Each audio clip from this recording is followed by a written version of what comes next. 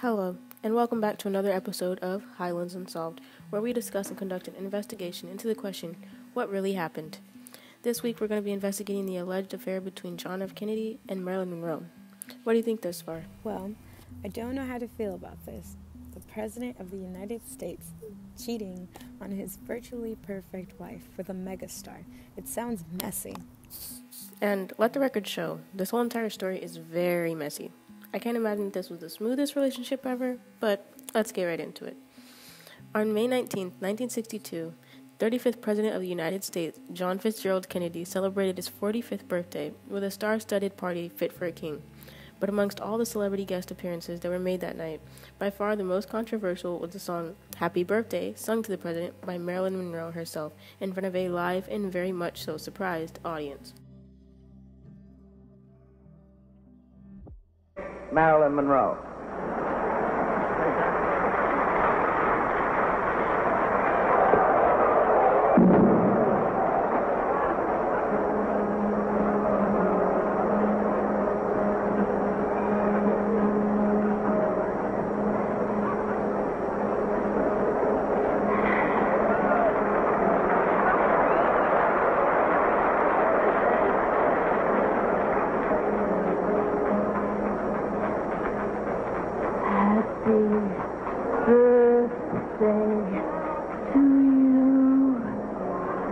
Happy birthday to you. Happy birthday, Mr. President. Happy birthday to you.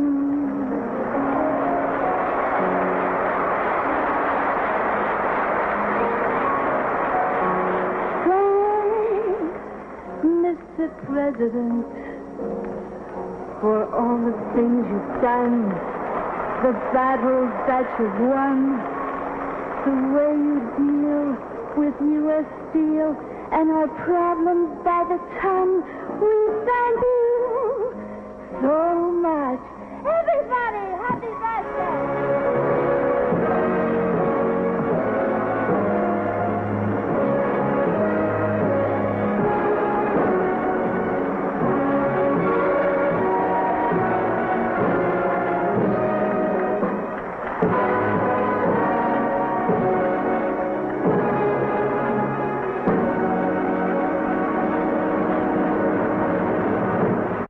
And to put it into perspective, how big the performance was, the president had other artists, such as Ella Fitzgerald.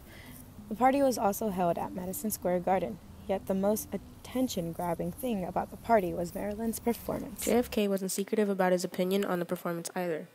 After receiving his birthday cake, which was enormous by the way, he was quoted saying, and keep in mind he said this to hundreds of people, quote, "I can now retire from politics after having had happy birthday sung to me in such a sweet, wholesome way." End quote. Now, to make all of this just a little bit more messy, the wife of JFK and First Lady of the United States, Jackie Kennedy, was actually not even in attendance at her husband's birthday bash. Yeah. Ooh, this isn't looking too hot for JFK at this point. And the thing is, Marilyn Monroe was the main event at a married man's birthday party. Well, maybe she was just another performer at the event, you know? Maybe she was like, ooh, a party for the president? I want to perform there. You see, that's where this gets a little, risque, for lack of a better word. Marilyn showed up late to the party and hit the stage in a skin-tight, flesh-colored dress that was so tight she had to be cut out of it. Not to mention, she was very open in making known that she had dressed up just for the president and for the president alone. Female. She was backstage having been sewn into one dress and cut out of another. Usually she would have some sort of like house dress on that they would actually cut her out of so that it wouldn't mess up her hair so that she could get dressed to go out. Is it possible that this was all just a publicity stunt? I mean, think about it. They seem to be two people who thrive off of attention from others.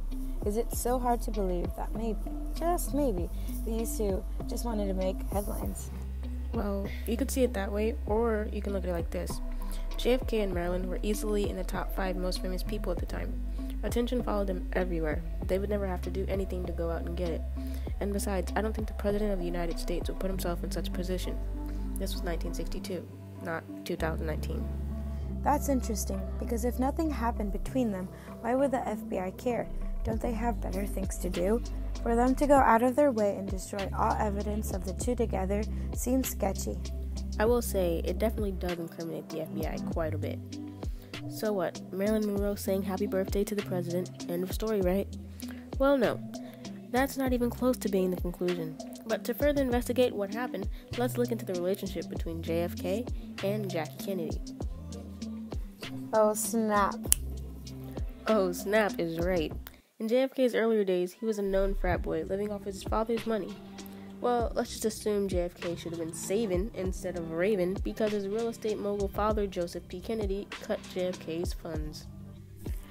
So he was a trust fund baby who went broke. That's gotta be tough. Oh yeah. You see, Jackie Onassis' father was so rich he could build himself a bank out of money if he wanted to, but eventually his business failed, he went broke, and his family suffered.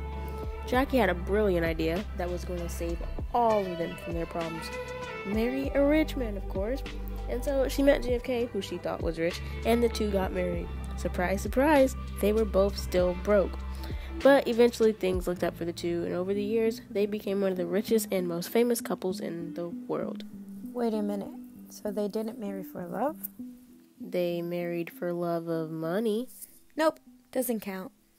And that's supposedly what John thought of the marriage. And when you add the baddest woman on the face of the earth to a quote-unquote loveless marriage, you get some reality TV level drama.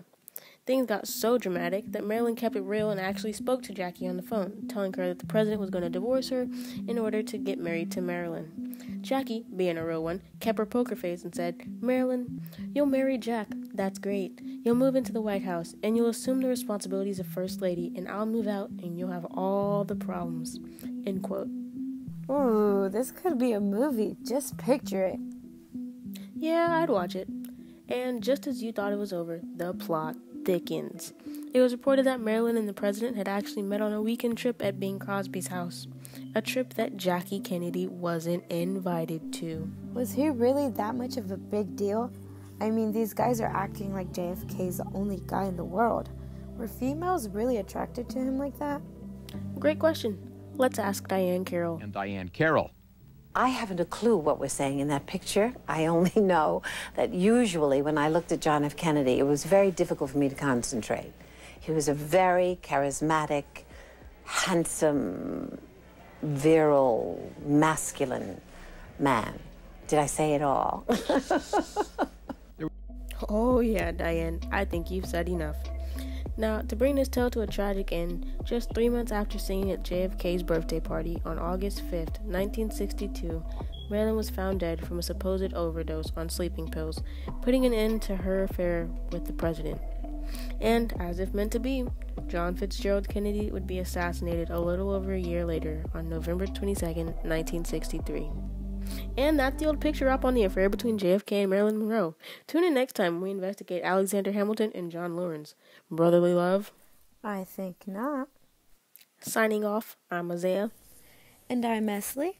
Don't forget to like and subscribe, and thanks so much for watching, and we'll see y'all later. Bye!